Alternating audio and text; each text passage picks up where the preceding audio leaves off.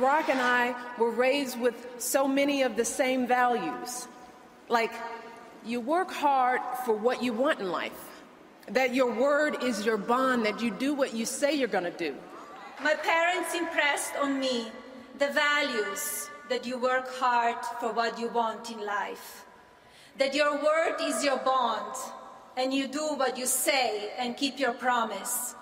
That you treat people with dignity and respect, even if you don't know them, and even if you don't agree with them. That you treat people with respect. They thought and showed me values and morals in their daily life. That is a lesson that I continue to pass along to our son. And we need to pass those lessons on to the many generations to follow. And Barack and I set out to build lives guided by these values and to pass them on to the next generation, because we want our children and all children in this nation to know that the only limit to the height of your achievements is the reach of your dreams and your willingness to work hard for them. Because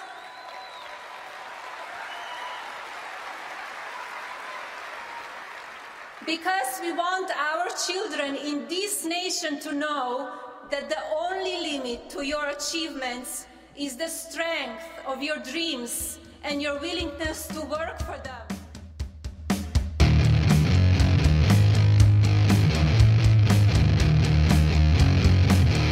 Welcome to the Brooklyn Teddy podcast. Wait, who's Brooklyn Teddy? Oh yeah, he's just a Brooklyn guy with a wife, a kid, tattoos, and a podcast. Trying to figure it out and enjoy life. Welcome to the Brooklyn Teddy podcast. All right, everybody. Hey, this is Brooklyn Teddy here. Episode number 98. Yes, that was the post. I guess it's all over the news now. You know, the Melania's supposed plagiarism of Michelle Obama's speech at the 2008 Democratic convention. I don't know, man. This is just the whole thing is, I don't know. It's so surreal. It's something, I don't know. It was like the great quote from George Carlin. I got a front row ticket to the freak show, baby. Well, that baby part is the Brooklyn Teddy thing. I don't know. You can watch that little excerpt of Melania on YouTube. Of course, I'll put up a link there on BrooklynTeddy.com, and it's just it's embarrassing, fucking hilarious. But I don't know what's going on. It's surreal. And Donald Trump has recently onboarded Omarosa.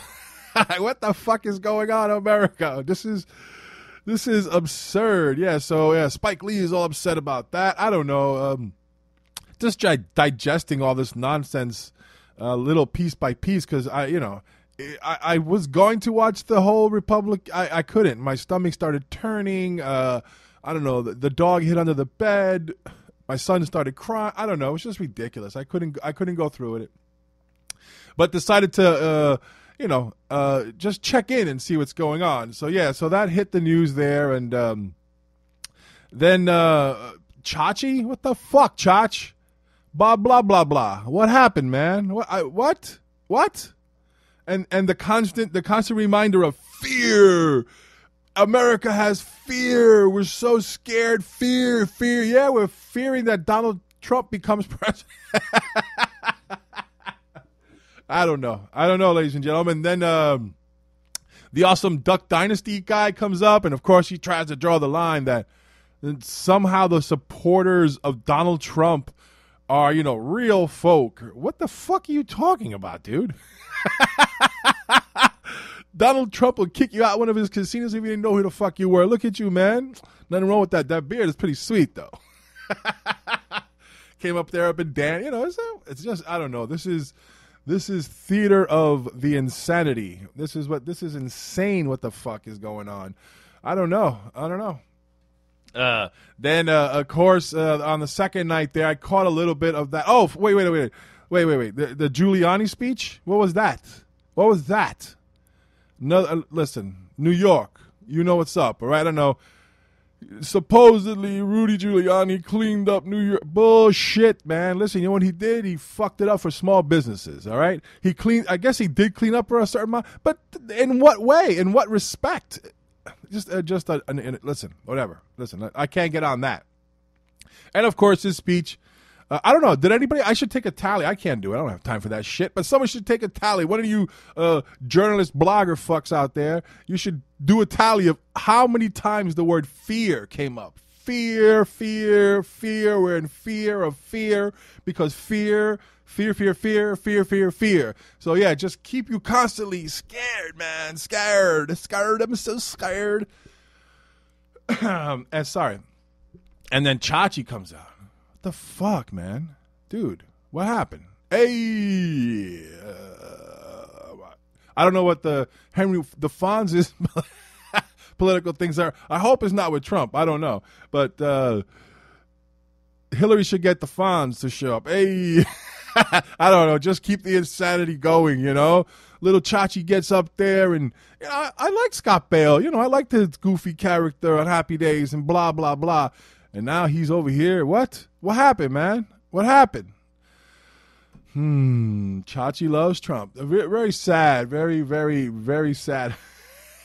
And hilarious at the same time. I don't know. And then what was the second night there? Old sugar-addicted Christie.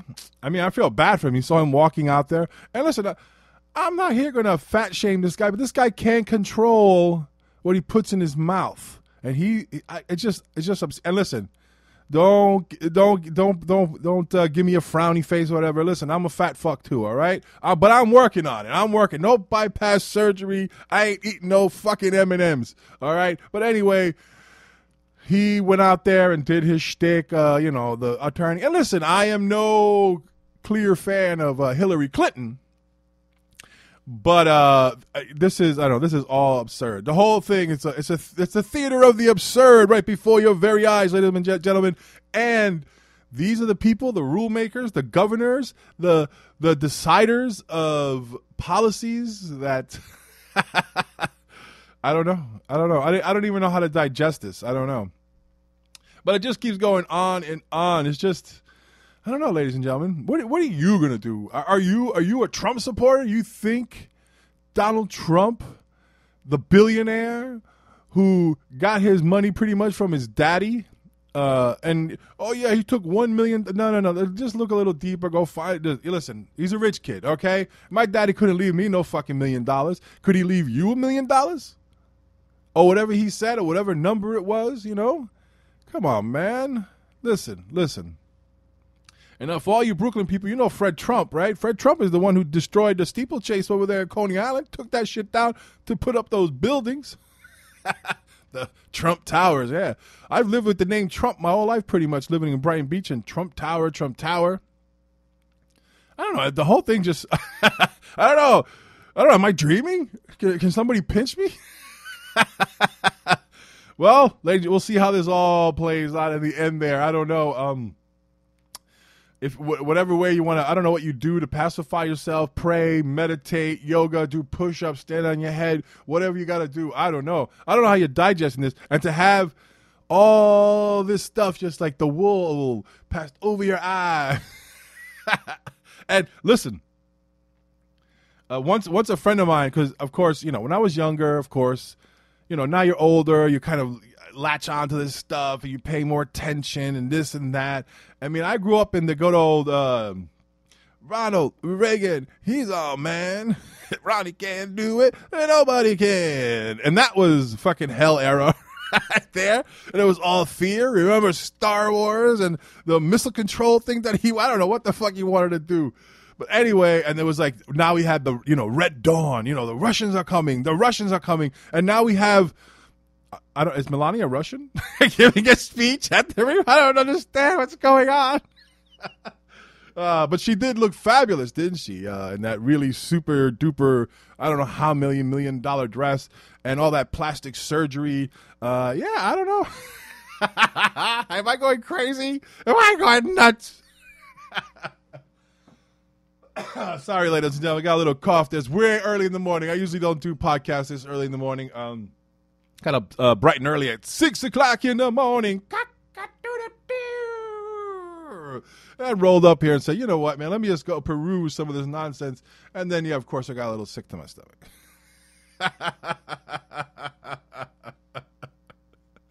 So I don't know, ladies and gentlemen.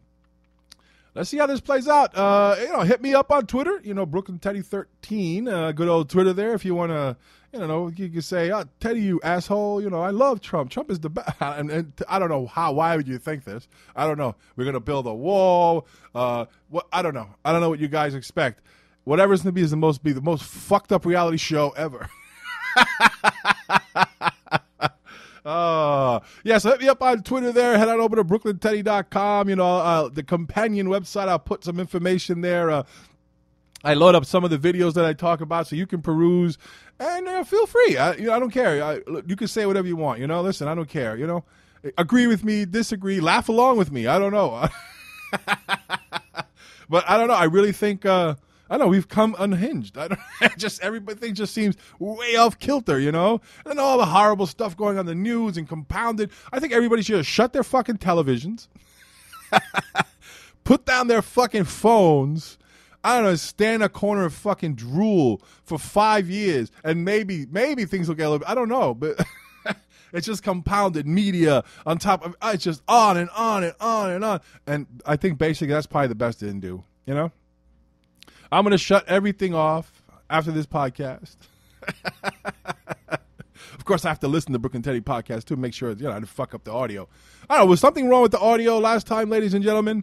I don't know, there was something going on. I could hear it. I listened on different things. I don't know what was going on. I don't know if it was the server. I don't know if it was something that happened here. But I apologize if there was any clicks or anybody who downloaded that and listened. And thank you if you did.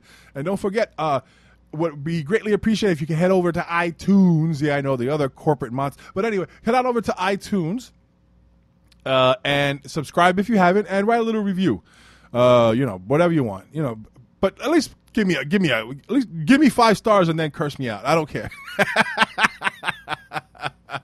So I don't know. I'm exasperated. I'm exhausted. I don't know. And that opening, the Donald Trump, he popped out like, what was that, man? What the fuck was that?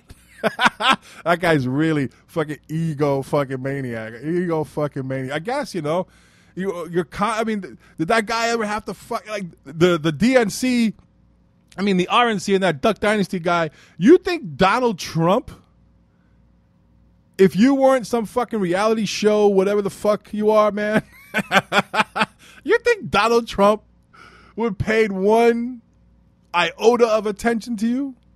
Come on, man. Just come on, be serious. Come on, please. You got paid to go up there and do your thing and more power to you, but come on. You really believe that? In your heart of hearts, do you believe that shit? I don't know. I'm exhausted. Oh boy.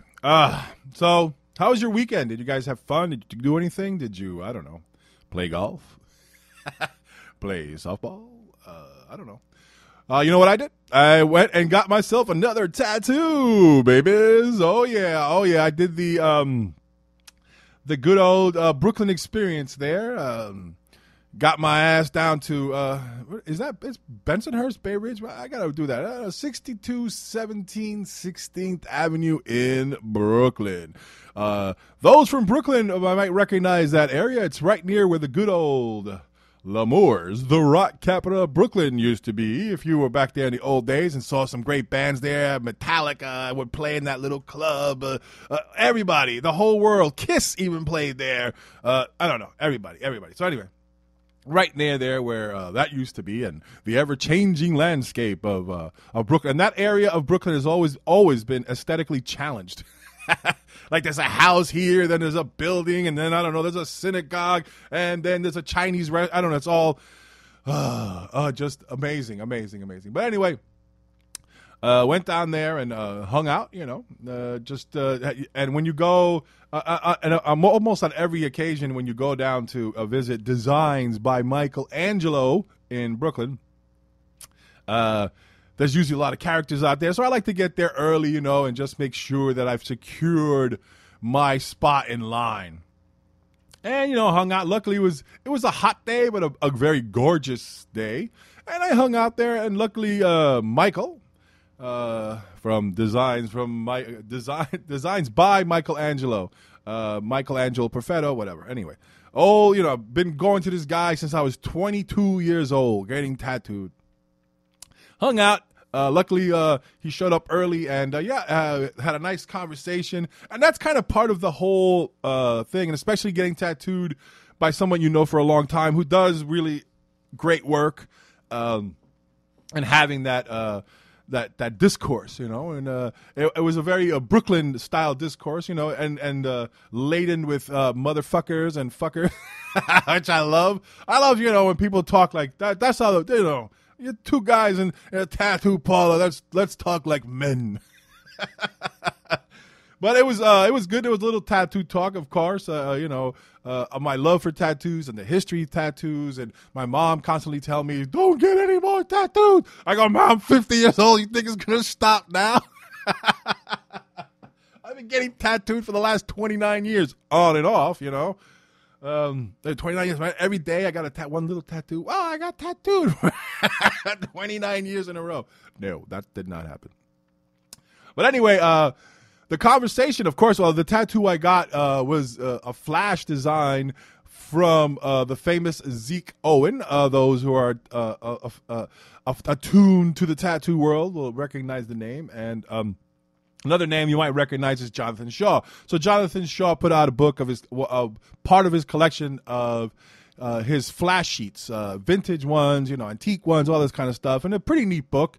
I'll put a link there on BrooklynTeddy.com. You can hit up the Amazon, and if you like the book, hey, listen, you help out the podcast. You can order it. You know what I mean. You can check it out. And there's some cool designs on there, pretty awesome. And the design I picked out, the Zeke Owen, don't laugh. It's a really, really well done kind of pinup style of a mermaid getting possibly her buns bitten off. Her buns. By a tiger shark. Very well laid out little image there. Fun, And I found a perfect spot there on a motif that I have going on. I got a motif going on tattoos. What's wrong with you today? A motif. Did I use that right? But anyway, so the conversation, of course, went to sharks and fishing, and Mr. Perfetto loves fishing. He has a boat, this stuff, blah, blah, blah. And we were reminiscing about all the stories. And me, I kind of got fished out at an early age by my dad. And it was fish. For a long time there. And I still love eating fish. And I kind of got, I don't know, a kind of a gross feeling after a while of going fishing early in the morning, the bait, the slaughter of little fishies. I don't know. But it was a good thing exchanging the old stories, and it kind of made me nostalgic for that whole fishing thing again, and blah, blah, blah. And I guess when you're an old man, after rebelling for something, you go, hey, you know what? Some of that stuff my dad did was pretty cool. But anyway, it was a fun time there, talking fishing stories, shark stories, massage stories, falling into the water stories, all kinds of stuff we talked about there. And I had a great time, and I bid Mr. Perfetto adieu. So I guess there's a little plug for him. If you're in the New York, Brooklyn area, whatever, you can hit him up on Instagram. It's Designs by Michelangelo. Just do a Google search. And if you want the address, it's 6217 16th Avenue in Brooklyn, New York. Yeah. But anyway, from there, I went off into the good old, took the good old subway, and you land in Coney Island. I have to take the train to Coney Island to get where my mom lives. And Coney Island is a buzz, baby. I don't know. You go through this whole thing, and the media puts all this shit in your head. And like I said, the best thing to do is probably put down your phone, shut your TV, and go in the corner and meditate for an hour or do something. Clear your mind of this shit. But it's a conglomeration of every kind of person, every fucking body. Did I feel safe? I don't know. I wasn't fearing for my life. I just was fearing like, holy smokes, what if I can't get home, mama? No. there was no fear involved. You know, it's congested, this and that, walking through. But everything, I don't know. I saw so many shades of skin, has a million different languages, a million different costumes. I don't know what the fuck's going on, but it's Brooklyn, all right? Better or for worse. I know. At one time, Coney Island was a certain demographic. But that's okay, ladies and gentlemen. That's okay. Things are changing. But, I don't know, the melting pot, it's, you know, whatever. Anyway, so we got through all that, you know, and got to good old mom's house and whatever, you know, visiting with mom. And mom was at a low simmer, okay? And that was good. And, you know, I don't know what your mom likes to watch and this and that, but normally my mom likes to watch a lot of novellas. And you know what those are, right? Novella. So the Spanish soap operas. And the soap operas, they're always on 10. Like the imagery, the insanity of it, and any American soap opera doesn't even compare to the ones on the Spanish channel. Everybody's plastic surgery done up to the hilt, so makeup like I don't even know, hair up to here, boobs out to there, butt up to there, and I don't know. And everybody's like, he's cheating on her. You know, that's the same gamut. But guess what? It was Saturday. I was like, oh yeah, it's not novella night. Man, there's no novellas tonight, stupid. And we go right into my mom's second favorite, violent action movies and stuff. I don't know. She was watching some crazy movie and I was having something to eat and I was like, whatever. Then we rolled right into an encore presentation of Spartacus with blood everywhere. My mom was like, ah! Just insane. Then all of a sudden, I'm like dozing off. I'm dying. I'm like, oh, Mom, I'm going to crash on your couch here and I want to go take a walk on the beach in the morning, doing the good old Brooklyn Teddy experience there in Brighton Beach, Coney Island. From once I dredged from the ocean, I crawled out. No, that's not true. That's not true at all. But anyway, I'm dozing off. She starts watching this other movie, Sinister 2. Sinister 2. I gotta just check out Sinister 1 because Sinister 2 is so horrible. Was it Sinister 1? I don't know. We'll see. I don't know. And it was some creepy movie with some ghost kids taking other kids and putting them in the basement and making them look at these movies that they created while they killed their parents. And it was the spookiest fucked up shit. I was like, Ma, this is what we're going to watch right before they go to bed? She goes, what, you afraid? I'm not afraid, but this is kind of terrifying. Anyway, the movie ended in some horror, like nothing happened. Like, what? And I don't know. So I was there chilling out for a while, went and crashed out. And have you ever tried to sleep on a leather couch with sheets on it? I don't know. I kept slipping off. I was like, hold on. I kept dreaming I'm climbing a mountain and kept slipping off. And I don't know. I was like, what's going on? But finally made it through the night. And ladies and gentlemen, I don't know how familiar you are with Brighton Beach. Brighton Beach, Little Odessa by the sea. Little Odessa. I've talked about it on the podcast before. And it's kind of where I grew up. It was a Little Odessa back then. Like I said, it was, like I talked about it in the last podcast, the demographic of who was there and what was there and whatever. But now it's totally Russian and Eastern European. There are pockets of Middle Eastern people and pockets of Asians, and I don't know. It's a huge. And what's going on? Hold on a second.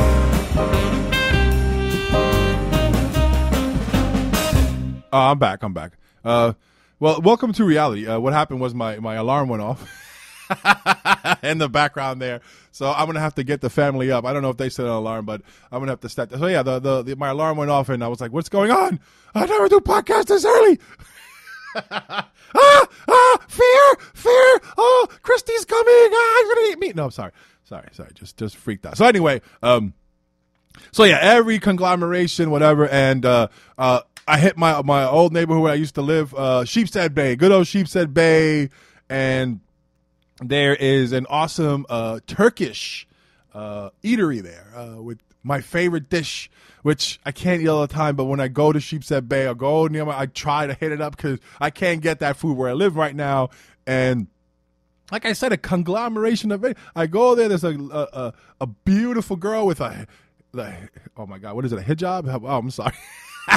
You know, the headscarf. I'm sorry. I just screwed it all up. But, you know, and she's beautiful, and I'm ordering my food, and my Turkish buddy behind the thing, and boom, he gives me the extra pepper or whatever. And then I go visit the old liquor store where I used to go to all the time, and those people are very sweet, and they're and they're from wherever in some Europe, and they're very, you know, Jewish and very nice, and I don't know, it was just a great experience. All these people, and then you turn on the TV and everything, everybody's trying to kill you. Let's build a wall. I don't know.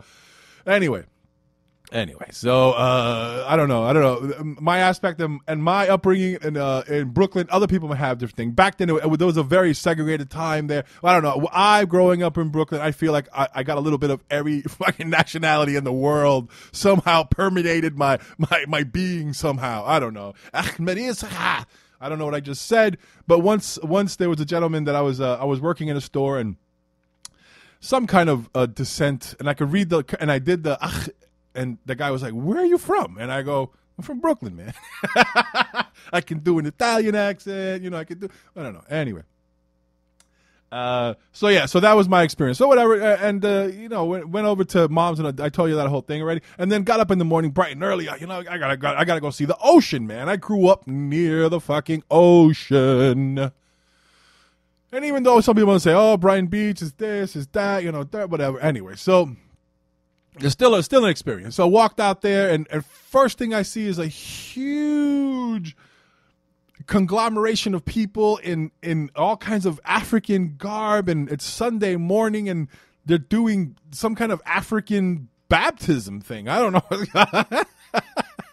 It was amazing. Whatever, they're doing their thing, and people are just walking. Some people are doing yoga and stretching, and I don't know what. And this guy's having a conversation, and there's a dude over there doing push-ups. I don't know. There's a couple of guys playing chess. I don't know. I saw everything. Take a trip down there. Take a trip. Take that little trip from get off at bed. Go to Mike Perfetto, get a tattoo. Go to Coney Island. You'll see the whole earth. I think I saw every type of, I don't know what, but wow, great experience. Walk down, and then I walked down all the way to the other bay at the end of the boardwalk, end of the beach there. Sorry, but I'm getting excited. I don't know. And another I don't know. I don't know. To me, it was very surreal, and there was people taking pictures. Nobody's getting mad. Everybody's just fucking hanging out, exercising, baptizing. I don't know, everything. There was tents. I don't know, and made my way through that. Hung out a little bit. Didn't jump in the water because guess what? I got a nice fresh tattoo. You can't go in the water with a nice fresh tattoo. You'll fuck it up. So, you know, I waded in a little bit, you know, put a little water. I baptized myself with the water a little bit. I don't know. I looked around, gathered my shit, and had a great time in good old Brooklyn. I don't know. Yeah, Brooklyn Teddy Podcast. Guess that's why it's fucking called that, you schmagazy. So that was pretty awesome. So, yeah, if you want to, I don't know, I guess it was a great way to just detach, you know. And since I've been doing the Brooklyn Teddy Podcast, of course, I have to be somehow in the news cycle and, you know, breathing this stuff and reading it and going through the disasters and feeling it takes a toll on your soul, man. It takes a toll on your soul. So if you have a chance, just break away. Just break away. Break away from the nonsense. Break away from your phone. Break away from your Twitter for just a little while, okay? You'll feel so much better. But before you do that, ladies and gentlemen, head on over to BrooklynTeddy.com. Yes, it's the companion website to the Brooklyn Teddy Podcast. And there you can, guess what? Help support the podcast, dudes. Come on. I know you're downloading. I know you're listening. Hey, you guys in France, I know you can't do that Amazon thing, but hit me up on iTunes. Do something. I'm number what? Some listing there, I don't know, in France. Oh, I look at France. All horrible stuff going there, too. I don't know, man. I don't know. More horrible stuff happened there. But anyway, BrooklynTeddy.com. Listen, let's cheer up. Have a little fun. Head on over to BrooklynTeddy.com. I'll put some silly videos there. You can laugh along, listen to my nonsense. I don't know. Am I going crazy right before your steaming ears, ladies and gentlemen? Probably. but at least I'm having fun doing it. So yeah, BrooklynTeddy.com. If you don't want to go there, just you can go to Spreaker. That's the podcast is there. iTunes, Twitter. I said Brooklyn Teddy 13 on Twitter. And all that cool stuff. Okay? So just go over there, come on. Give me a little more action there. I'm seeing some, but I'm not seeing enough, And I love you guys. So I'm gonna end the podcast, and this is for the Cuban heritage moment on the Brooklyn Teddy podcast. And yes, my family came from Cuba back in the day, separate. But whatever, and so, but I'm made in Brooklyn, all right. Don't get the wrong idea, you know what I'm saying? But anyway, my one of my first introductions to comedy was through my dad and a comedian, and I think I was kind of of course I was watching SNL a little bit, and a Steve Martin fan, I'm a wild and crazy guy, and all that good stuff. It was Alvarez Guedes. And I remember my dad playing the record, and to this day I remember some of the jokes, okay? Y te puedo hablar español porque este es el podcast de Brooklyn Teddy. So I'm going to put a little excerpt of some of the bits there from Alvarez Guedes' first I guess comedy album. I guess that's what it was, a comedy album there. He had his first comedy album, and some silly stuff there that I still remember. So with that, ladies and gentlemen, I leave you. Until next time, this is Brooklyn Teddy for the Brooklyn Teddy podcast. I love you all. Hay un tipo esperando el tren en Chicago y está matando el tiempo, no tiene nada que hacer.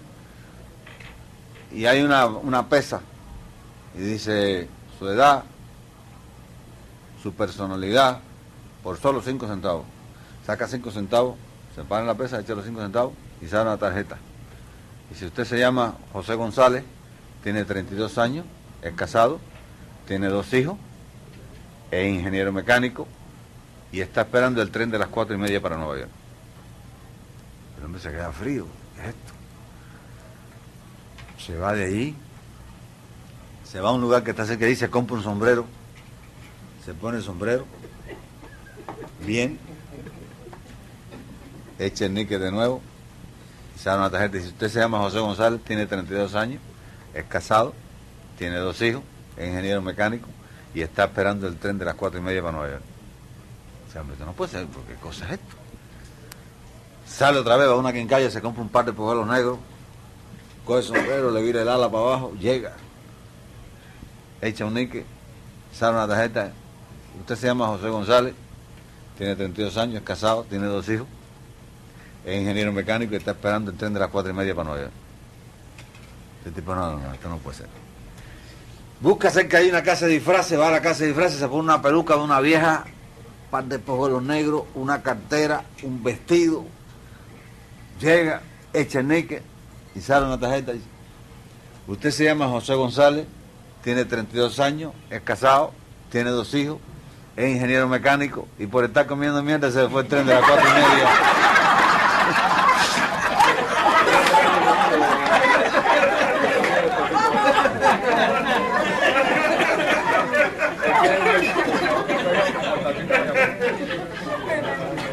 Un tipo que llega el diablo y le dice, mira, la muerte te está buscando. Yo sé que tú eres una buena persona, que tú eres un hombre trabajador y honesto, pero lo único que te puedo decir es que la muerte te está buscando, escóndete, mira a ver lo que tú haces. El hombre va para la casa y le dice a la mujer, vieja, me fue a ver el diablo y me dijo que la muerte me está buscando, ¿qué tú crees? Dice yo. Bueno, figúrate, por lo menos no puede ir al trabajo, no vaya. Él trabajaba en un banco, dice, no vaya al trabajo hoy. En lugar de ponerte cuello y corbata, ponte unos tenis sucios, un pantalón sucio, una camisa rota, y métete, por ejemplo, en un billar, que es un lugar donde tú nunca vas, para si la muerte te está buscando, te va a buscar en el banco, no te va a ir a buscar al billar. Y a ver qué podemos hacer, a lo mejor te salva. El tipo efectivamente se pone toda esa cosa, pero además de eso, se pela rape, se quita todo el pelo, y se mete en un billar desde tempranito, desde por la mañana. Se pasa todo el día en el billar. por la mañana, a la tarde, la noche, y a las 3 menos 5 de la mañana está sentado en su billar con su coco pelado ahí, sentado, y llega la muerte. 3 menos 5 de la mañana, se para en la puerta del billar, mira para el reloj, dice, si a las 3 no aparece el bancario me voy a llevar rapado ese que está sentado.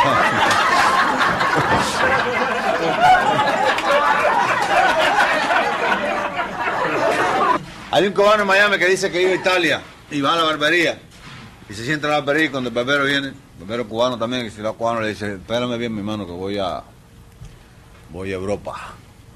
Ese es el barbero a Europa. Dice, ¿a qué país de Europa va? Ese tipo a Italia. Dice, ¿a Italia? ¿Y a qué vas a ir a Italia, che? ¿Te vas a ir de aquí de Miami para ir a Italia a gastar dinero por gusto, para qué, che? Dice, no, por gusto no, hermano, y me he pasado toda mi vida planeando este viaje y tengo mucho deseo de ir a Italia. No venga tú ahora a desilusionarme ni a quitarme la idea. Dice, ¿y qué es lo que te llama la atención de Italia? Dice, bueno, principalmente el Vaticano. O sea, yo soy muy religioso y primero quiero ir al Vaticano, ver la Capilla Sistina, visitar al Papa. Dice, bueno, todo lo que te da la gana, pero yo fui a Italia, mi hermano. Yo te digo a ti que las mujeres italianas son unos pencos y los italianos son unos tipos muy pesados, y si vas al Vaticano no vas a poder ver al Papa. ¿Tú crees que vas a ver al Papa? No vas a ver al Papa y a lo mejor la Capilla Sistina está cerrada. Y te lo digo yo que estuve allí, no es... Dice, bueno, mi hermano, déjame, yo me he pasado muchos años en este problema y muchos años queriendo ir al Vaticano y queriendo ir a Italia, así que no venga tú ahora a desgraciarme mi viaje. Pélame y termina de pelarme y no me... Bueno, yo te pelo, pero ahora yo te advierto que no la vas a pasar bien. Pasó aquello, el hombre se fue para Europa, para Italia, a los 2 meses regresa y a los 2 meses regresa, va a la misma barbería.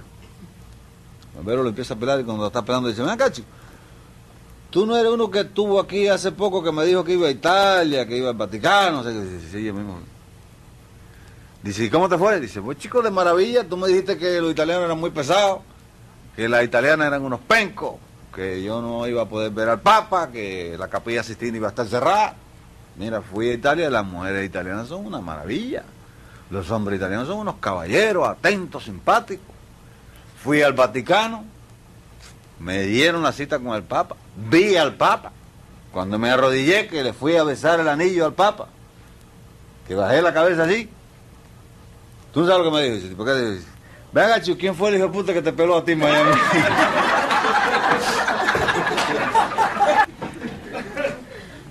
Un tipo muy mal hablado que estaba de visita en una casa y entonces pues le insistieron que hiciera un cuento de cuando él iba a los safaris al África y el amigo que sabía que él era mal hablado decía, no, dejen eso, ¿para qué? Si de todas maneras dice, no, pero que, ¿por qué no nos cuenta cuando él, porque ha ido tantas veces al África, dicen que fue muchas veces al África, a los safaris, ¿por qué no nos cuenta? Y el amigo no quería, hasta que al fin le dice, oye, mira a ver si haz el cuento, pero procura no decir malas palabras ni nada de eso. Digo, no, ¿por qué voy a decir malas palabras? Yo digo la verdad, lo que yo... Dice, una vez yo estaba persiguiendo un león tuerto que estaba asolando a una comarca, por ahí había matado como a 28 nativos, y fuimos un amigo mío y yo a tratar de capturar al león. Y nos pasamos 4 días sin dormir persiguiendo al león. 4 días sin dormir, y ustedes saben lo que significa. Ya el 5.º día estaba yo vencido por el sueño, ya me estaba quedando dormido y siento un movimiento así, las ramas que se movieron, y cuando abro los ojos, medio dormido, veo el león, efectivamente el león tuerto, el mismo que me habían dicho. Me le tiro el rifle y el león me parte para arriba y me hace ¡ah! Me cagué.